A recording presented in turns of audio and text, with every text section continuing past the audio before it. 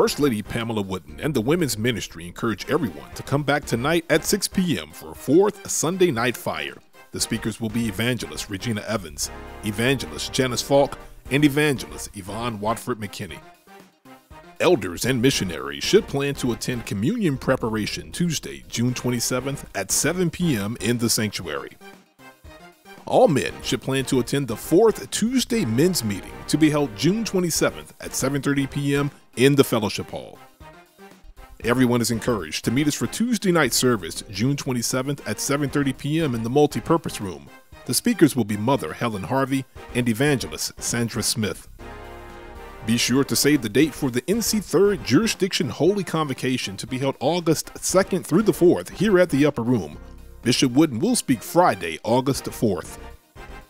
The Happy Warriors Evangelism Team is proud to announce we now have a Facebook page. Friend us at Happy Warriors for Life and support us as we valiantly continue to be a voice for the voiceless, spreading the gospel of hope through Jesus Christ in front of our local abortion clinic.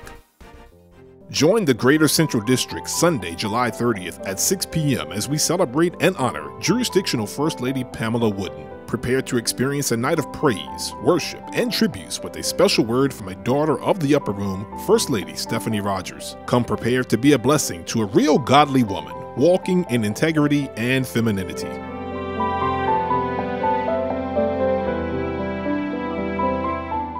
The Upper Room Church of God in Christ is pleased to acknowledge the academic achievements of our Generation Now scholars. Please hold your applause until all names have been called. Carrie Brody graduated from Broughton High School with a 3.65 GPA and will attend North Carolina A&T State University. Sarah Evans graduated from Cleveland High School with a 4.7 GPA and will attend North Carolina State University, where she will study chemical engineering. Kadea Freeman graduated from Johnston County Middle College High School with honors and will attend Winston-Salem State University. Ernest Freeman graduated from West Johnston High School and will attend Johnston County Community College. Ariana Perrin graduated from Millbrook High School, was sworn into the North Carolina National Guard, and departed for basic training June 21st. Upon completion of basic training, Ariana will attend North Carolina A&T State University. Faith Henderson graduated from Southeast Raleigh High School with a 4.3 GPA and will attend Winston-Salem State University to study nursing. Brianna Nashe Pickett graduated from East Wake High School and will attend Winston-Salem State University to study journalism and mass communications. Rufus Pritchett Jr. graduated from Enloe High School and will attend North Carolina Central University to study business administration and management along with military sciences as he pursues ROTC candidacy. Tanaja Terry graduated from Clayton High School and will attend Johnston Community College to study nursing.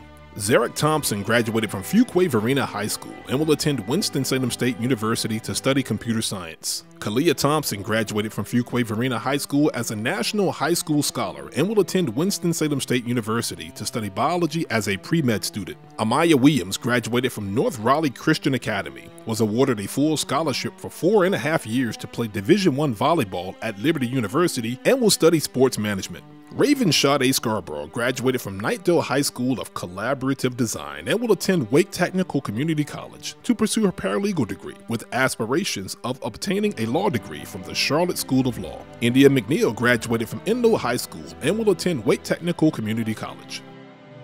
Upper Room, let's give our graduates in the class of 2017 an applause for their accomplishments.